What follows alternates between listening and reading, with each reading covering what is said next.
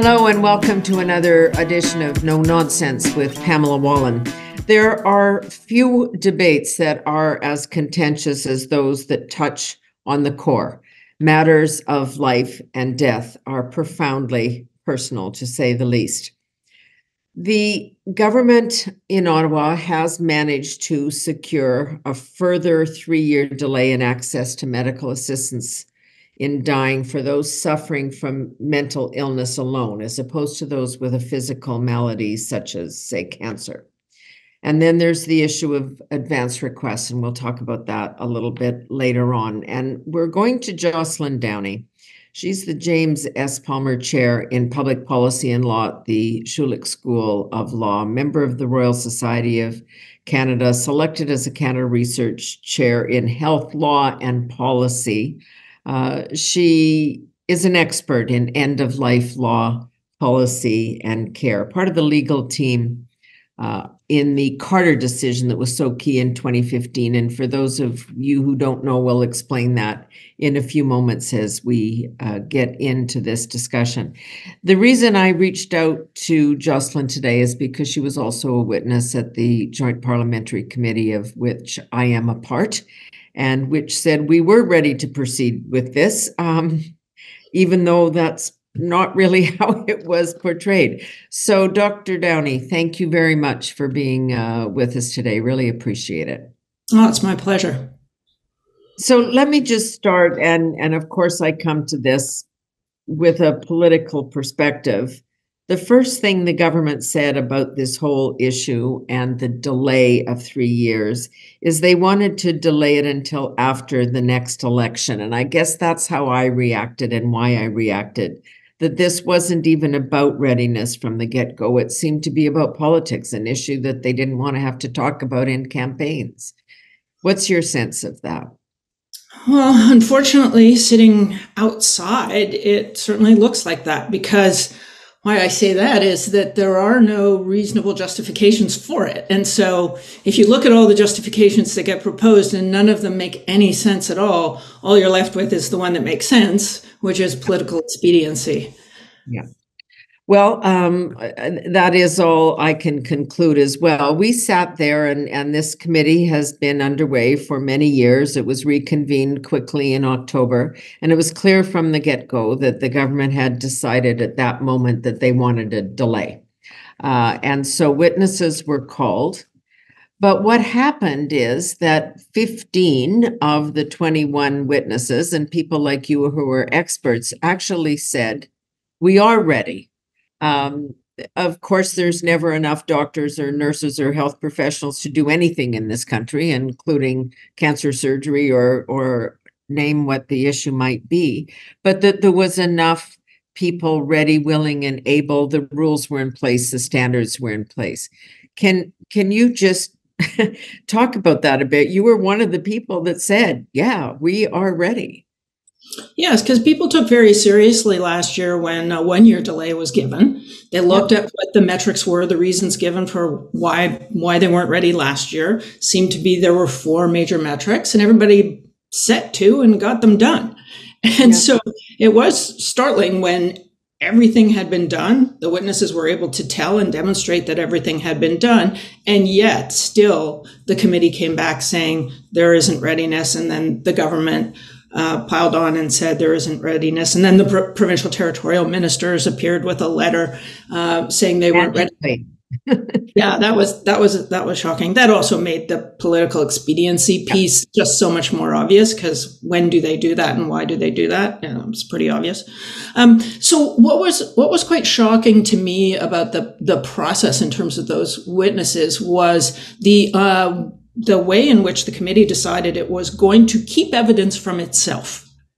There was evidence that was available. It was submitted. It was from the very people who had been doing the readiness preparations to be able to explain to them, this is what was done with the practice standard. This is what was done with the curriculum and so on. And they chose not to receive that evidence. And to me, how do you, as legislators, as responsible individuals needing to make a decision about something like this, make a recommendation to the House and the Senate, keep evidence from yourself in order to get to a result that you wanted to get to.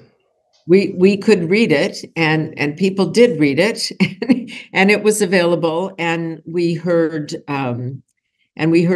you and others actually speak it aloud. So the other thing that isn't reported, and I guess this is part of the problem we've got with media and politics today, is that there is actually no memory. It's like the world started today, and then tomorrow the world will start again tomorrow. There's no context or history for this. But there were minority reports. There were dissenting reports attached to this. And again, sort of as if that didn't mean anything, part of the dissenting report that I put my name to included a longtime psychiatrist and 2 practicing doctors. These are people that actually know the issues. There was constitutional concerns. So let's just deal with the issue of the medical profession being ready. Okay. And because what we heard, the argument we heard from the government in the Senate was that unless everybody can have access to this, nobody can have access to this. And I can't imagine, especially growing up in a rural part of Saskatchewan where, you drive 3 hours to get your toe looked at, never mind cancer surgery. And that in no other field of medicine is that a rule. Only this one. Absolutely. And it was baffling to hear that said, because not everybody is ready and available for MAiD at all. Right. Not everybody is, as you say, ready and available for any kind of health intervention. So if that is the reason for saying you can't have access to MAiD for mental disorders, then nobody should have access to any MAiD. And in fact, nobody should have access to any kind of healthcare, because that's not a standard that is met by healthcare in Canada. The other piece I would add to that is that it was a slippery as a pejorative term, but an illegitimate move to go from there aren't enough clinicians to people getting unsafe access. Yeah. What you do is, if you don't have enough clinicians, you don't get access. You don't get unsafe access. And so that is just an invalid argument that they were making in relation to the availability of clinicians.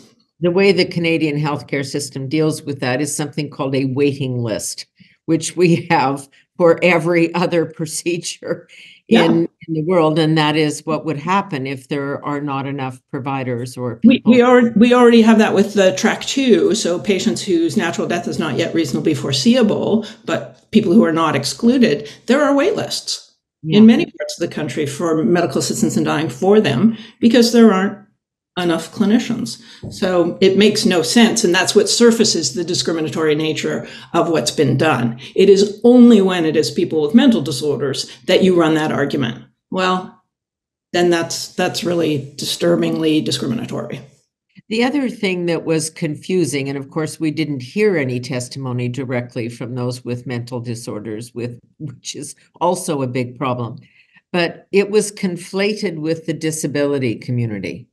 And when you talk to people in the mental health or mental illness community, they say, we're not in that. That's not our group. We're a standalone group here. The issues are different. Is that fair? And it's absolutely fair that they got conflated, that the exclusion of people with mental disorders as their sole underlying condition got conflated with all of track 2, which includes people with disabilities. And what was going on was advocacy to try and roll back access to all of track 2. Yeah. And so they hung their hat on the only thing in front of Parliament at the moment was this issue of, do we get another delay on mental disorders? So that's where it seemed like the argument was happening. But the arguments were all about track 2. They were all about that we should not have this track, this group be available, be accessible, able to access MAiD. And they're just relitigating the Truchon case, which was a case out of Quebec, which said, You have to allow people whose natural death is not yet reasonably foreseeable to have access. Indeed, the two plaintiffs in the Truchon case were people with disabilities. So it's very evident that that's what's going on, is you're just trying to relitigate a case that was lost through an argument about a delay on access for people with mental disorders, which I think is unconscionable to do that. And it's very evident they were doing it, because what happened is right away after that vote happened in the Senate yesterday, a press release was sent out about, okay, now we've got this, now let's roll back track 2. Let's take away MAiD for people with disabilities. Well, and look, the major opposition party has made it clear that this is not a concept or an idea they embrace, although there's lots of individuals amongst them that do, but in terms of political decision making. So it's kind of doubly troubling on the part of the government, that knowing that elections happen, that polls are saying that might be a likely outcome.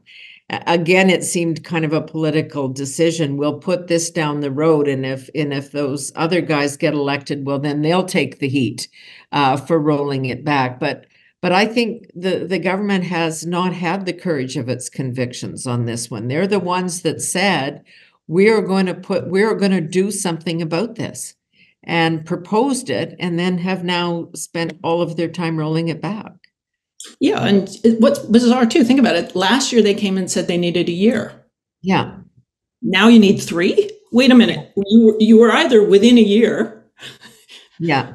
In which case it makes no sense to say you need 3 now, or you weren't within a year last year. So it just is incoherent. And unfortunately, I think that they've not only have they made a political calculation, I think they've made a poor one, because what's clear is this is not going to kick the can down 3 years past the election. This is going to be in everybody's face through this election campaign. Yeah, it was a poor judgment call on that issue too, but it really does. I mean, this is something you've spent your professional life on. I come to this from a very different point of view, personal family history that brought me to this issue as a senator, for sure. But I do really feel that now the backstory on this, that mental illness, if you will, was just the Trojan horse into which we were having the intent to roll back MAiD totally. Yeah, it's very clear from the record that that's what's been going on. And so it's very disturbing to think what's coming in the coming months and years, because we know what it is. It's going to be an absolute attack on access to MAiD, quite outside the realm of people with mental disorders as their sole underlying condition. And it's, I guess the question is that always troubles me is that this government itself says and is so committed to the concept of choice on so many other fronts. Choice in the abortion debate. Nobody wants to force it on you, but if you should have a choice on the question of gender, make those calls yourself in your lifestyle calls and keep government out of it, right? Those are personal calls. But then choice on this, which 85% of the population agrees with, is somehow no longer eligible to be a matter where choice should be considered.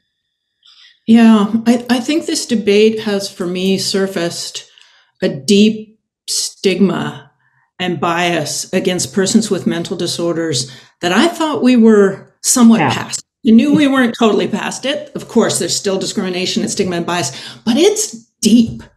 And that's what came through in this, is that people feel it is acceptable to remove choice from this one group. They're the only group that don't have choice. To build into their comments about why they're doing this suggestion that people with mental disorders lack decision-making capacity. They're more vulnerable to lacking decision-making capacity than people without mental disorders, that kind of thing. That's been probably the most depressing, disturbing aspect of this, is to see it peeled back and to recognize the level of stigma and bias that remains in our society against people with mental disorders. As you say, choice is championed for everyone except people with mental disorders. Yeah. No, again, the issue, as you well know, we've discussed it before, the whole question of advance requests, which is really my issue. But the reason I was brought into this debate and drawn into this debate is because I see the same things reflected, that if you have a diagnosis of Alzheimer's, even though you may be perfectly of sound mind for 5 or 7 or 10 years, that somehow you can't make a decision about that you've lost your capability to do it. And that's on the edges of this too, which is it really undermines that question, which is again what Canadian public says over and over again. We would like to be able to make those choices ourselves. Yeah, absolutely. And I think what we have to do reasonably, and they set this out, that it's about choice and safety. Yeah. And nobody who is advocating for the delay not to be granted denies the need for safety. We all embrace that. And we embrace that in the context of advance requests. We will have to be very careful Absolutely. to ensure that it is done so that we know people are safe. But you can do it safely. We know you can do it safely. The courts have been telling us that for years. The regulators of clinicians have been telling us that. We know we can do it safely. We just need to do it. And not to say, oh, it's complicated and maybe it will be risky, and so therefore we're just going to not allow anybody to have it. That's not a sufficient justification for keeping it from people. So we need to embrace that the fact that choice and safety can live together in absolute harmony in our system. They do now, and they can in the future. Well, you know better than most that, I mean, no, the doctors are the medical professionals are extremely cautious on this issue.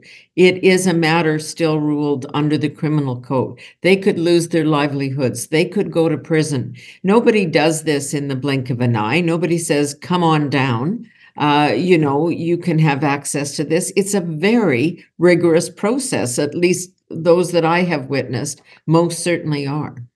Yeah, absolutely. I'd add to they don't want to breach the criminal code because they face criminal liability. Yeah. They don't want to breach their practice standards because they don't want to lose their licenses. And often clinicians are actually more afraid of their colleges than they are the criminal code, because they're much more likely to get in trouble with them. But the third thing I'd throw in there is their own moral compass. Yeah. They don't want to breach their own moral compass because they are doing this out of respect for people's autonomy and with deep commitment to people being safe.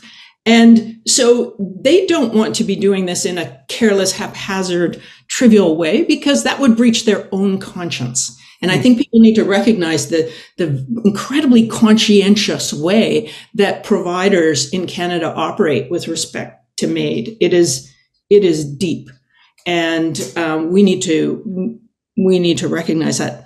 The flip of this is not the flip, it's not the opposite, it's just further evidence of this fact that we don't have noncompliance is we don't have evidence of noncompliance. Right. And we have oversight. So they were suggesting that there isn't sufficient oversight in Canada. That was one of the arguments that got trotted out. And yet over 92% of MAiD deaths in Canada are actually subject to additional oversight. Not just the federal, everything gets the federal oversight. And then 92%, because of where it happens, it's BC, Ontario, Quebec, and so on, so they're very highly populated, already have an additional layer of oversight. So again, we don't have evidence of noncompliance with the rules. What we have are anecdotes. Yeah. They are anecdotes often from people who are removed from the situation. They maybe are estranged family members and so on. So they don't actually have the full medical record. And the clinicians can't disclose to the public. They can, of course, disclose to the colleges and to the police if a complaint is made. And there isn't the evidence of noncompliance. Yeah. These stories that have come up that, if you're poor or hungry, you can just simply walk into a doctor's office and they will do it. I mean, it's absolute nonsense, because it's not how the process works. Right. It just isn't. I mean, you have to be assessed, and and also, I guess, just on that, and perhaps sadly, the statistics show that most people who access MAiD, who choose this, are well-to-do, white, wealthy, access to healthcare system. It's not the others who who really have easy access on that. Yeah, yeah. The evidence is strong that socioeconomic vulnerability does not lead to increased rates of medical assistance in dying. Yeah. One of the things that was considered in this debate by my colleague, Senator Kutcher, and in the end, just because of the politics of the place, he decided not to proceed. But he wanted to suggest that perhaps individuals dealing with mental health issues should be allowed during this process of reconsideration to go and plead their own individual case, to be able to go to a court and say, I know your concerns and I hear you that you want to wait until there's enough, but here's my case, please consider it. Would that have been something that is workable? You've got experience being on the court side of these issues. Yeah, absolutely workable. I think the government should have included a provision for exemption orders. That's what it would be called. And with them not including it, I think the Senate should have insisted upon an amendment that introduced it.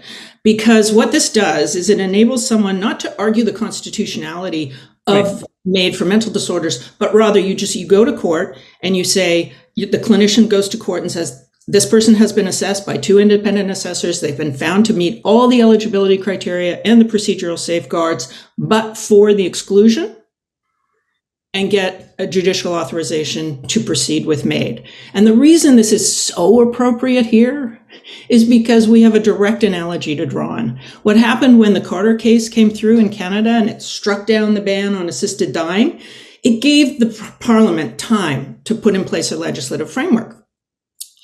But then Parliament took too long. So they went back and they said, okay, our deadline's gone. Can we have some more time? And the court said, yes, you can have more time, but people must be able to go to court and show that if they meet the eligibility criteria that we set out in Carter, they can have access to MAiD. And that happened. And so the courts know how to do this, and we had those cases. We did it again with the Truchon case, which was a case in Quebec that said it struck down the eligibility criterion of natural death has become reasonably foreseeable, said, no, that's not okay. It again gave Parliament time to fix the law. And then again, Parliament didn't meet its deadline, so it came back and asked, this should all be echoing of what happened in Parliament, right? With this, is to say, we don't have time. Okay, we'll give you more time. But in the meantime, individuals have to be able to go to court and get a remedy. So there's a clear process. A number of people did that. It's safe. Clinicians know how to do it. Lawyers know how to do it. The judges know how to do it. And now what you could say is at first people would ask me, well, can't you just go and do that under Carter or under Truchon right now? And the problem is, no, you can't, because those cases are finished. We had the bill C-14 or C-7. So we don't have a process there. But Parliament can do it. They've got it in the criminal code already for something else. So it's there. We have precedent. And the thing I would emphasize here is, if you think about it, the Supreme Court gave this path, this alternate path, while Parliament was taking too long, after 12 months. Yeah. Truchon gave it after 6 months. They started giving, we're done 3 years already. Yeah, and now another. And now we're looking at 6. So I would say no court would ever say, okay, we're going to do a year to get yourself ready, and now you can just have delay upon delay upon delay for 6 years without creating a process whereby someone could go to court. That's what I think makes this bill so unconstitutional, because there was a way to minimize the harm. Give people the path. It's not a great path. It costs money, takes time, that kind of thing. Yeah, exactly. But it's not a complete roadblock in front of you, which is what people are facing now. It's so sad, and I think many of us thought this at the time, which is the Supreme Court basically said, here is a path. And then when governments start to get involved and try to micromanage everything and say what day and how many and whom and this and that, it becomes so complicated that it creates new exclusions and builds higher walls. I don't mean about safety and access. We need all of the walls in the world for that. I just mean in general. They said this is okay.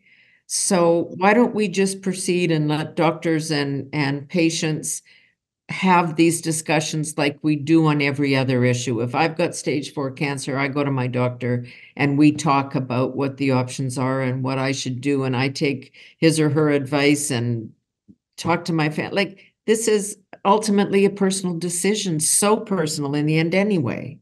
Yeah, and what we have seen is an extraordinary bleeding over from the federal jurisdiction, which is the criminal code, into the delivery of healthcare, which is provincial territorial.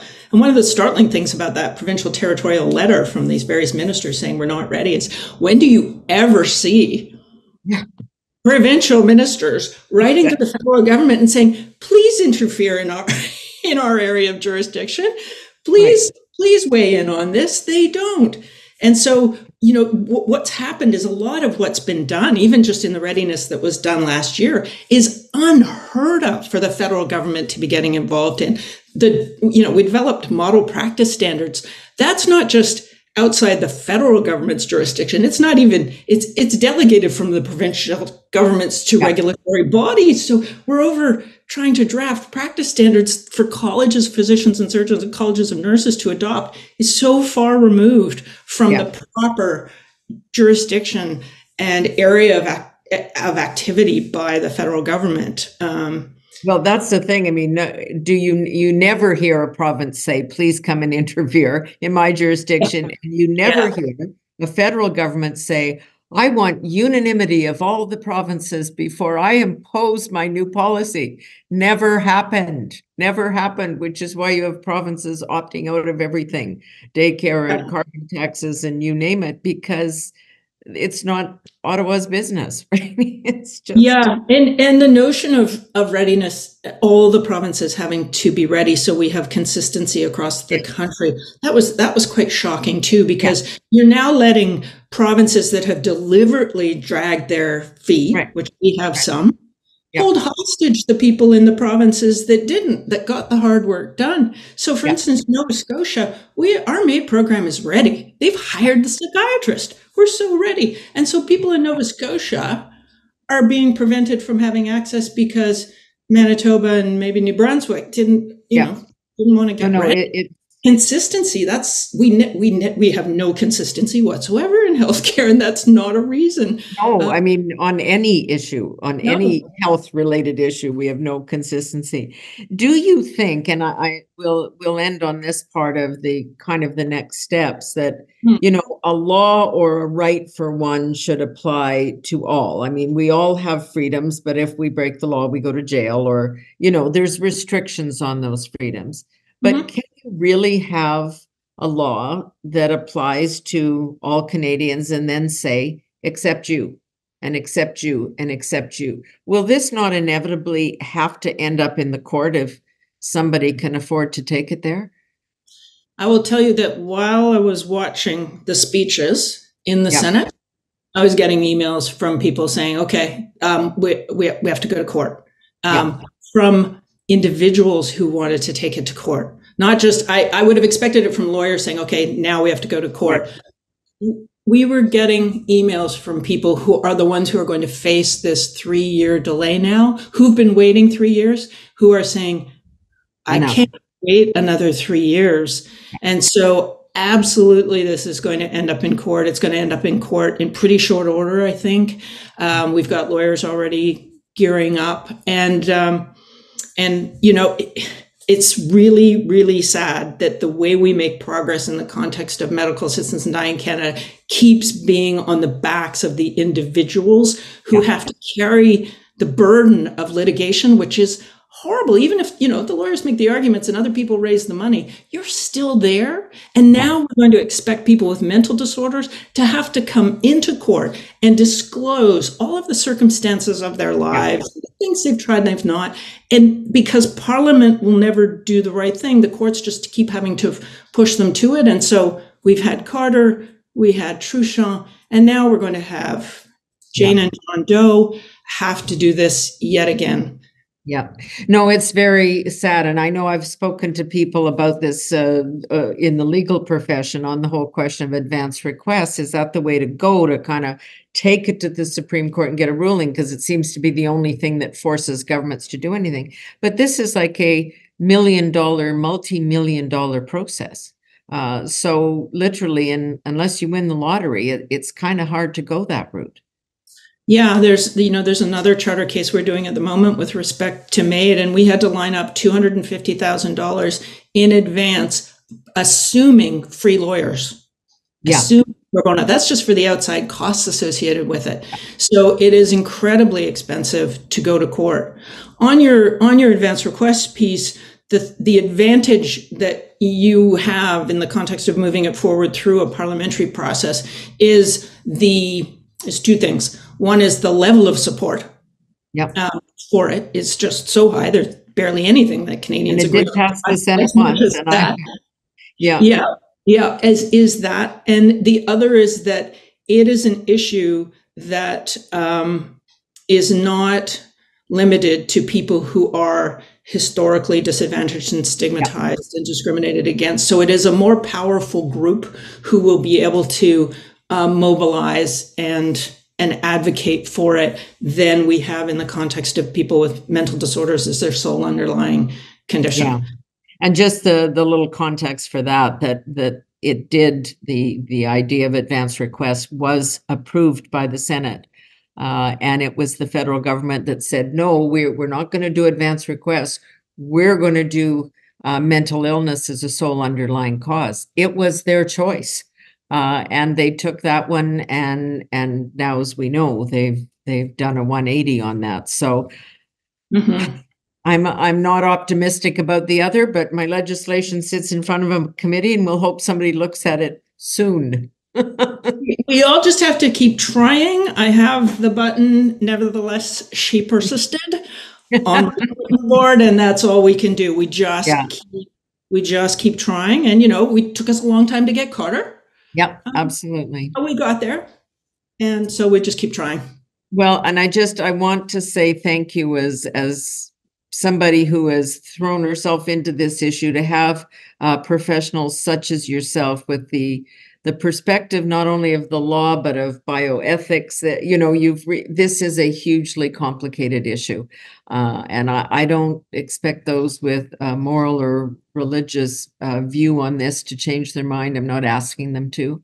I just wanted to come back to this simple question of choice, and you keep fighting the fight. And so thank you very much for all that you do. Well, thank you for what you've been doing in the Senate too. You've tried valiantly. We'll probably see you soon, I guess. Is how Absolutely. we'll that. Absolutely. Jocelyn Downie, Chair in Public Policy and Law at the Schulich School, has worked on these cases, as you've heard, for many, many years. And she is an expert in end-of-life law, policy, and care. And thank you for being so. We will talk soon, and thank you all for joining us today for this discussion of where we stand with medical assistance in dying legislation. That's it for this edition of No Nonsense. We'll see you soon.